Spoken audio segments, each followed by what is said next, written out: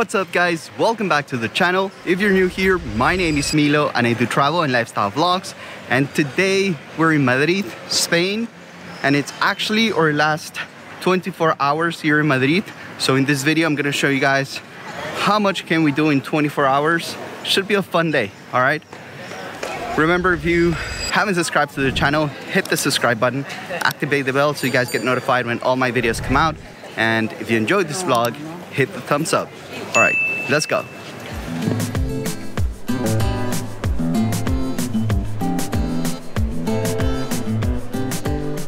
Our first stop is located in the heart of downtown Madrid.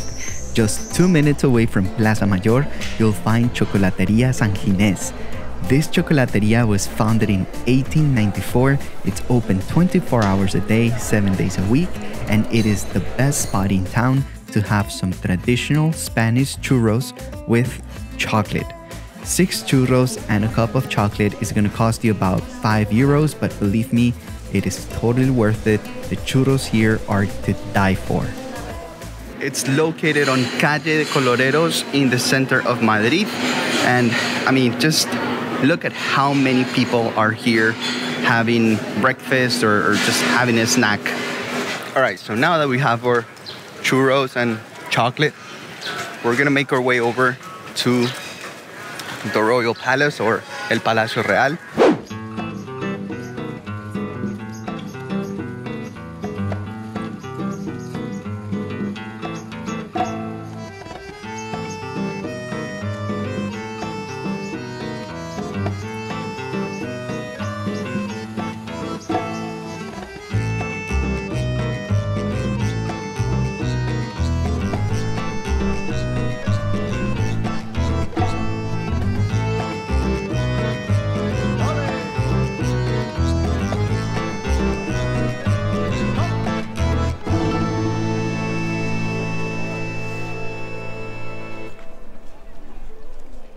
Welcome to the Palacio Real, or the Royal Palace, here in Madrid. And this is actually where the head of state or the Spanish monarchy lives. Well, the current ones live in another palace.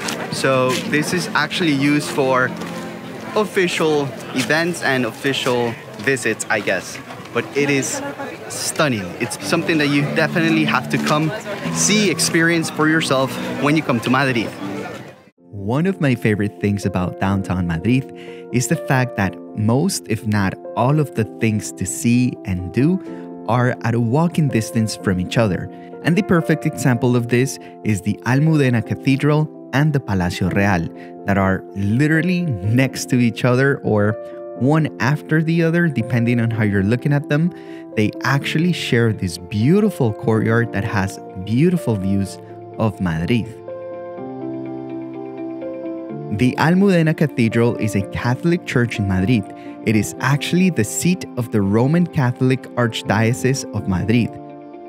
The cathedral was consecrated by Pope John Paul II in 1993. From an architectural standpoint, the cathedral is in Gothic, Neo-Romanesque style. Its construction started on April 4th, 1883, and it was completed until June 15th of 1993. So it took about 110 years to be built.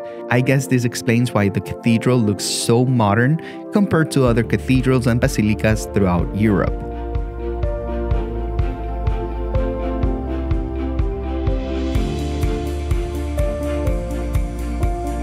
I am speechless with the beauty of the cathedral. It's just wow. The detail, the pieces of art, it's just insane. All right, after this stop, which is right next to the Palacio Real, we're gonna head now to the Parque el Retiro, or Parque el Retiro, which is also stunning from the pictures I've seen. And from here to Parque el Retiro is about a 30-minute walk. On our way to Parque el Retiro from the Almudena Cathedral, we decided to make the following 2 stops. First, Plaza Mayor. Plaza Mayor is a major public space in the heart of Madrid. The plaza was built under the reign of Philip III, and this is why you'll find a statue of him in the middle of the plaza. Now, the plaza was used as a marketplace for food and other goods. It's also been the site of many events like bullfights, public executions, trials during the Spanish Inquisition, and crowning ceremonies. Our second stop is another famous plaza called Puerta del Sol. In the Puerta del Sol, you're gonna find hotels, restaurants, bars, cafes, and of course, the current headquarters of the Madrid regional government. Now, La Puerta del Sol is famous because this is the place to be to ring in the new year if you're in Madrid. Eres perfecta mujer, de la cabeza a los pies. Tú pasas de mi nivel, tú tienes el piquete. De la forma que tú besas, mami, más simétrica que un origami. De la forma que tú besas, mami, más simétrica que un origami. Eres perfecta mujer, de la cabeza a los pies. Tú pasas de mi nivel, tú tienes el piquete. De la forma que tú besas, mami, más simétrica. All right, so after a little bit over 30 minutes of walking, we're finally here, Parque el Retiro. Obviously, it took us a little bit longer because I'm making the video, stopping, filming, taking photos. So again, from Palacio Real all the way here, I'll say anywhere between 30 to 40 minutes if you stop to take photos and stuff like that, but it's worth it. Parque el Retiro is huge, but it's beautiful. I guess the best way to put it is this is Madrid's version of Central Park in New York, or it's the equivalent of Central Park in New York. And then just to let you know, inside the park there are restrooms or bathrooms, but check the line out.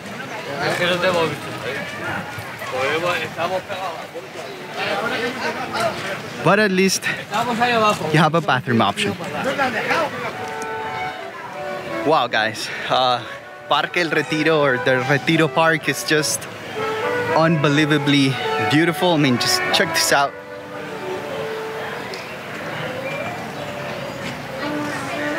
It's insane, like the amount of just details in the sculptures, the scenery, the ambience.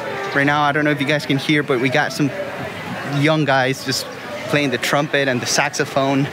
It's just awesome. It's just so dope. It's insane. And then just look at this entrance.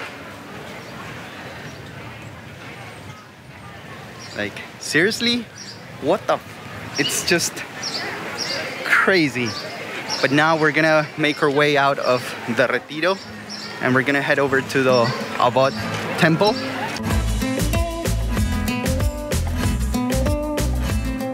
Alright guys, we made it to the Puerta de Alcalá. It's right outside Parque el Retiro and it's just impressive. And then just so you guys know, this whole street was closed yesterday for the celebration for Real Madrid's championship.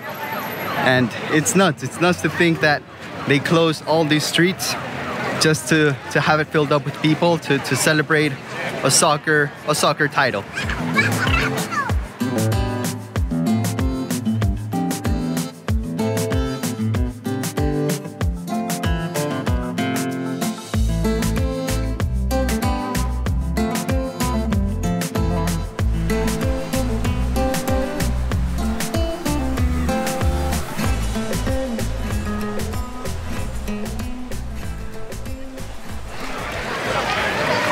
Alright guys, so on our way to the Temple of Debod, we made our stop in Plaza España, and as you guys can see, it's full with people just having fun. It's Sunday, so I guess that also explains why there's so much people, so much life just, you know, happening, and it's just awesome. Check this out.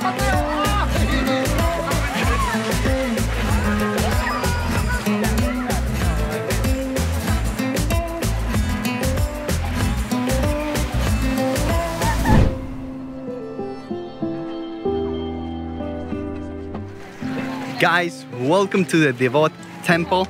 Now, these are some ancient Egyptian ruins that were brought from Egypt to Madrid, and they were actually placed in the same direction, like facing the same way that they were originally facing back in Cairo.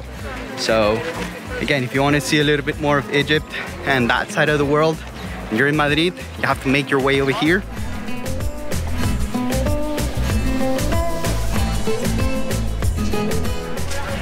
I don't know, I guess I'm just in love with the streets of Madrid, especially downtown Madrid. It's just so nice. It's weird. Some of the streets are incredibly busy. Others are just like this, empty, kind of like calm and stuff. It's just, I don't know, unbelievable. It's incredible. Every corner is so photogenic, I guess. You literally feel like just snapping pictures all day long of every corner. It's nice. It's awesome. I mean, there are only two cities that I felt what I'm feeling right now, this type of vibe. One, New York City, and Madrid. It's awesome.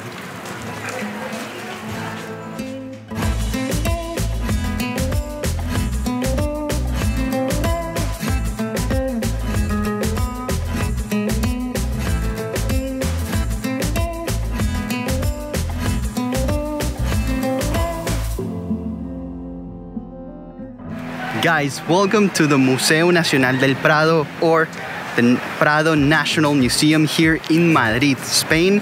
And this museum is actually one of the most important and visited museums in the entire world. So unfortunately, today is Sunday. Tomorrow is a national holiday here in Spain. I'm not sure if it's Mother's Day or Labor Day. It's closed, and it's also, I guess, under renovations on the other side. So we couldn't enter, and we're leaving Madrid tomorrow to Mallorca. So again, I guess this is something else you can include in a trip to Madrid. If you have a 24-hour layover, or you're just here for 24 hours, I guess this would be the perfect itinerary to do when you come here to Madrid. And with that, from Madrid, from Museo del Prado, I'll see you guys in the next video. Oh, but wait, hold on. Before I let you guys go, if you haven't done so yet, hit the subscribe button, activate the bell so you guys get notified when all my videos come out. And if you enjoyed the vlog, hit the thumbs up. If you're coming to Madrid, hit the thumbs up. And have fun, guys. Peace.